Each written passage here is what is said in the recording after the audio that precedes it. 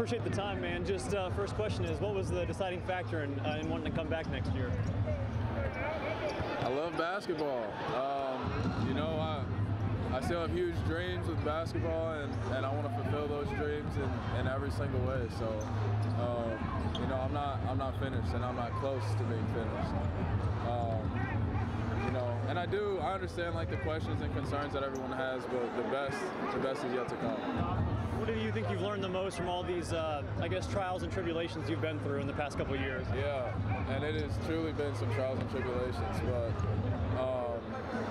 I mean, you learn so much, it's hard to sum. Like, I could write a book about it, honestly.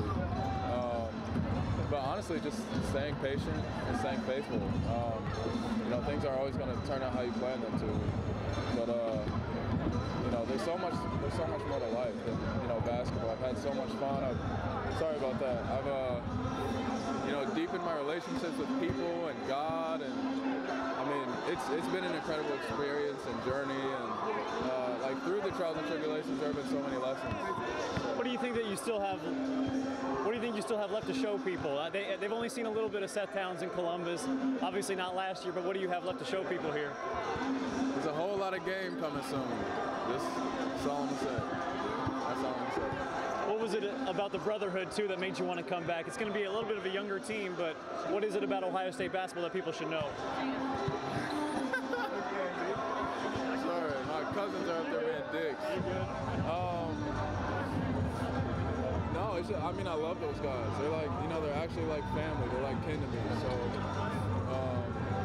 yeah, I mean, obviously I wouldn't want to play with anyone else and under any other staff, but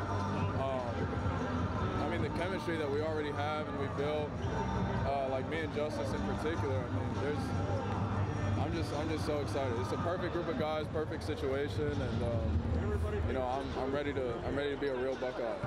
Last question is just classic for Columbus. What's it like to see an event like this here in your hometown? This is incredible. So this is the first one, right? Yeah. I mean, the team who put this together did a fantastic job. I love stuff like this. You know, I was just talking to somebody. You really get to see a heart of a city at an event like this. And, the heart is just so big. You know, there's just so much to see. I mean, and all the events have been great. You know, down the road, the line dance. Probably my favorite event of the day was the line dancing earlier.